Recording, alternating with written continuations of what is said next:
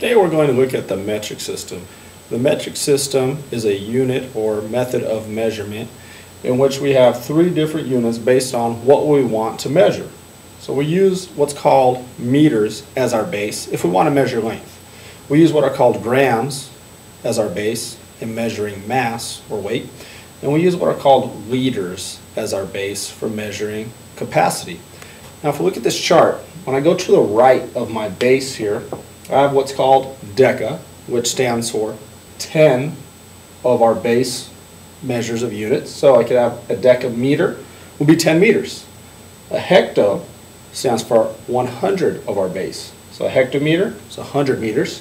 And then kilo standing for 1,000 of our base. So kilometer or kilometer would be 1,000 meters. Now when we go to the right, the numbers or values get smaller. If I have a decimeter, I have 1/10 of a meter. A centimeter would be 1/100th of a meter. And then our millimeter would be 1/1000th of a meter. Now if I'm converting back and forth between these numbers, if I'm going from a larger unit of measurement to a smaller one, what I'm going to do is I'm going to multiply by a base of 10, and we'll find out what that means in a moment. But if I'm going from a smaller unit down to a larger, I'm going to divide. And if we think about it, it does make sense, because if we're taking a number that's smaller, going to larger, we divide. So let's go, for example, let's take something along the lines of 2.5 kilometers. What I want to do is figure out 2.5 kilometers is how many meters? Well, the first thing to check is, am I going from a larger unit to a smaller unit or smaller to larger? Well, I know kilometers over here on the far left. It's definitely the largest. So I'm going from larger to smaller. If I find my arrow from larger to smaller, this tells me that this is going to be a multiplication problem.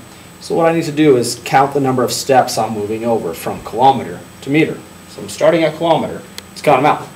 1, 2, 3. And now if you think back before, I said that this was on a base 10 number system. So 10 to the third power, we know is equal to 1,000. So what I'm going to do now, since I'm moving from larger to smaller, and I'm multiplying, I'm going to multiply my number by 1,000. Now I can work that out, or I can use a calculator, but an even easier way of doing this is by taking this decimal and moving it to the right, because we moved from the right here, the same number of places it took me to get from kilometer to just a regular old meter. Now we counted them out before. It was 1, 2, 3 places. So I can take this decimal in the 2.5, move it 3 places to the right, and that will also give me my answer. So I'm going to do that below. So remember, we started with 2.5, and it needs to move 3 places to the right. So I'm going to move it 3 places and use zeros as my placeholder. So here goes our first jump, 1, 2, and 3.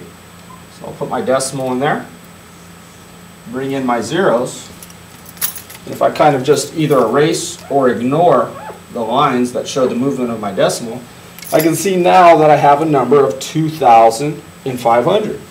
So now I found an answer for this without even really having to do any multiplication. Really didn't have to do any type of math. 2.5 kilometers, well yeah it is. It's equal to 2,500 meters. So now let's look at another example of going in the opposite way. Because remember, we just took kilometers, which are larger than meters. We went from larger to smaller. Let's look at another example where we're going to go from a smaller unit to a larger unit. So in the previous example, we went from larger units to smaller units. This time around, we're going to go from smaller to larger units. Now let's take a look at our example problem. Let's say we have 3.2 millimeters, which we know is all the way to the right. We want to find out 3.2 millimeters equals how many decimeters? Well, remember, this is on a base 10 system, so we're going to use what we know about base 10 numbers, and we're going to count the number of spaces that we have to move to the left this time, because we'll end up doing a division problem. So remember, we're going from millimeters, which is here, to decimeters, which is here. So let's count the number of spaces first. We're moving 1, 2 places. So now what I have is 10 to the power of 2, or 10 squared, which you know, equals 100. And since I'm going from smaller to larger, it's going to be a division problem. So what I'm actually going to do is take 3.2, and then I want to divide that by 100. Why 100? Because I had to move 2 places, and 2 to the power of 10 equals 100. Now there's also another easier way of doing this, and it's by moving the decimal over.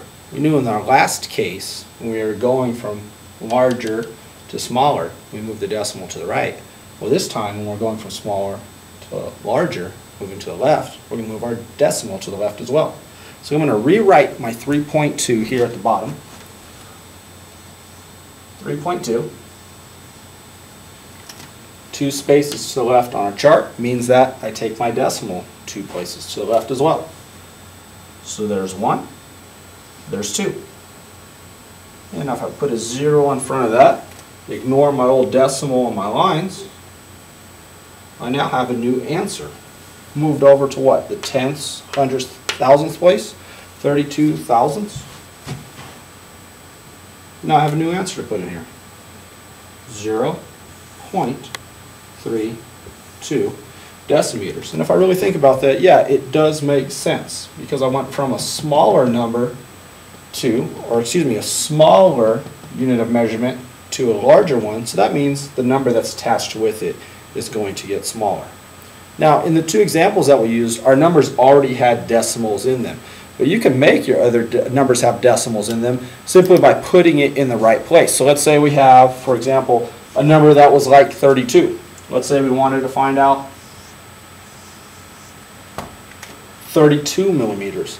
Well, we know we can add a decimal to that by putting it in the right place. And in this case, I don't want to change the number 32, so I need to make sure that it goes at the end of the number. If I were to put it in the front, that would give me a different value. So whenever you're just given a whole number, in this case 32, let's take another one, 23. Whenever you're given a whole number, you can put a decimal behind the last digit, and then you can use the method that we talked about. If we're going from smaller to larger, we can move it to the left. If we're going from larger to smaller, we just move that decimal to the right. So remember, whenever you can put a decimal into the number, it's always going to make it easier on you, because you won't have to do any math.